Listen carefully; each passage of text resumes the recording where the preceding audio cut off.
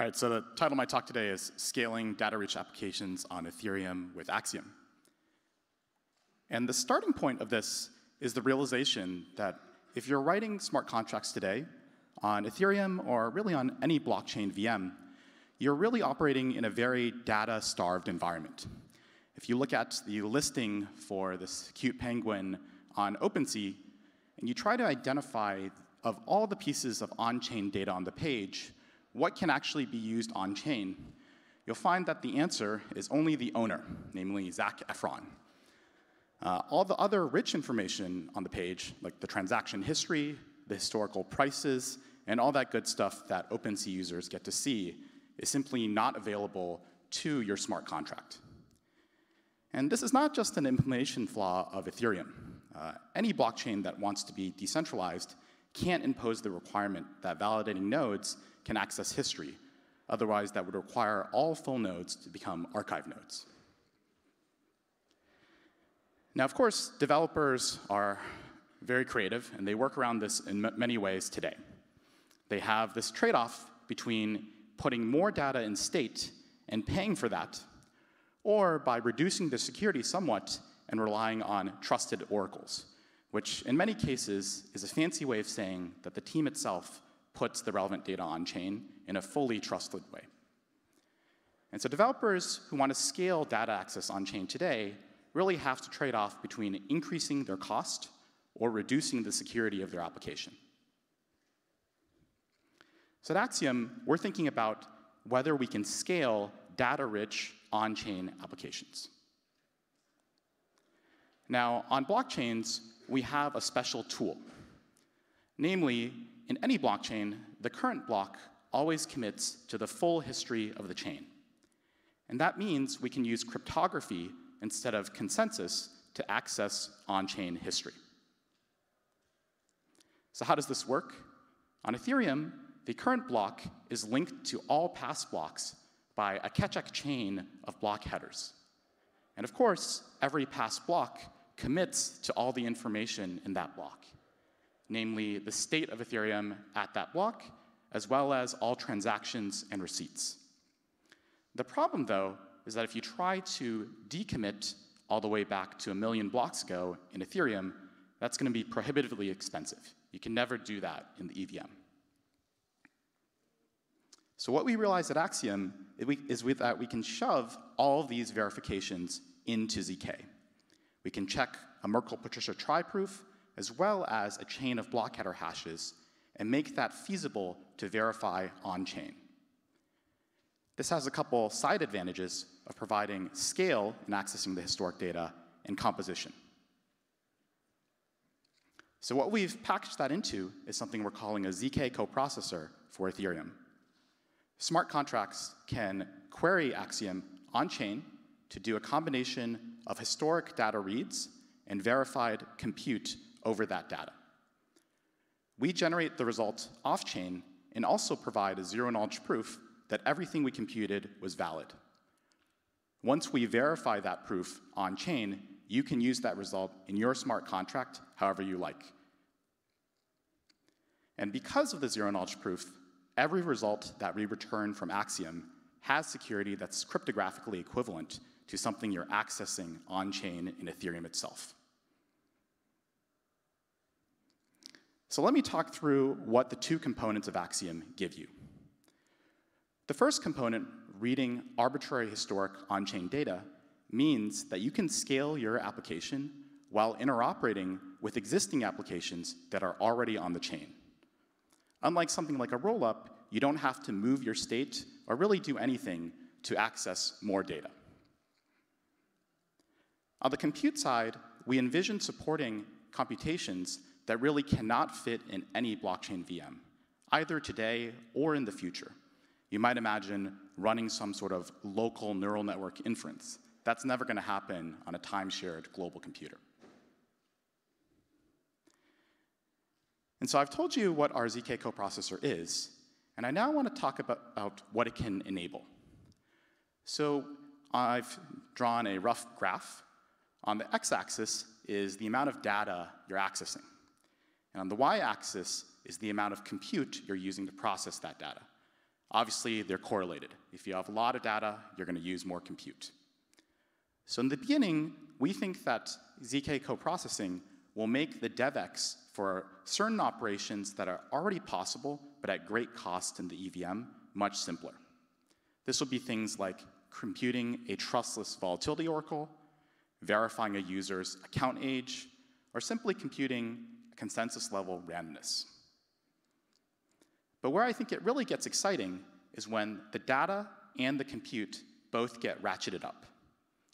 You might imagine accessing fully trustlessly the historic balance of any ERC20 token at any historic block. Or if you're running and designing an on-chain protocol, you could define objective slashing conditions over the entire history of your protocol participants that cause them to be punished or rewarded. And once ZKML gets sufficiently fine-grained, you can imagine adjusting your parameters of a DeFi protocol based on machine learning algorithms applied to the historic data on-chain. In this way, we think you can bridge the gap between traditional Web 2 applications that take in vast streams of data and process it to the current trustless on-chain applications that are data-starved. So let me walk through what the state of ZK coprocessing is today. So we just went live on mainnet with trustless access to any historic block header, account, or contract storage variable 2 weeks ago. And this week at ECC, we've launched transactions and receipts to testnet. So in this way, we allow smart contracts to access any piece of execution layer data on-chain today. To compute over that data, we offer the ability to write custom ZK circuits to come to a result for a developer. All of that can be verified on-chain fully trustlessly. Now, what does that mean for your actual application? I'm going to walk through a few examples in a very concrete way. Suppose you want to access a user's account age. What you can do is trustlessly read the historic nonce of their account at 2 different blocks. Then you compute the first block that has a non-zero nonce and deposit the age of their account on-chain. We have this running live in a demo on our website today. Suppose you want to enhance your governance. In traditional corporate governance, there's a very complex governance structure. It's not just one stock, one vote. Most governance today is simply one token, one vote. And I think the reason for that is it's very hard for governance to actually know any other information about the participants. To have a more complex voting weight scheme with Axiom, all you need to do is trustlessly read the history of your users voting by looking at the on-chain events. Then you can compute derived quantities like the number of times someone has voted, their voter participation, or even things involving when they vote and how reliably they vote. You can then compute the custom voting weight using that and really tailor your governance to incentivize whatever you'd like. In DeFi, you might imagine adjusting fees for historic participation. In standard exchanges like Binance and NASDAQ, obviously, if you're a higher volume trader, you get a fee rebate. In DeFi today, everyone gets the same fee, and we think that kind of violates a fundamental law of economics. The only reason it hasn't happened yet on-chain is that AMMs actually can't know how much their users have traded. To implement that with Axiom, all you need to do is trustlessly read the trade events of your users on-chain, add them up, and then apply the appropriate discount to fees. So all of the applications I just talked through are possible today on mainnet with Axiom. But I want to talk through where we're going. So we started by giving smart contracts access to the execution layer data.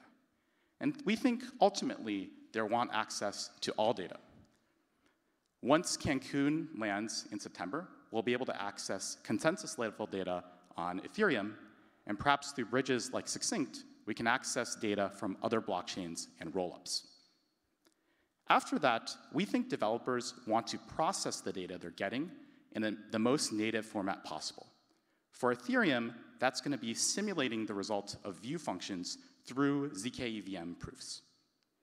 Once we're able to do these first two steps, we'll essentially have a ZK version of an archive node or indexer which caches these values and returns them to smart contracts with lower latencies.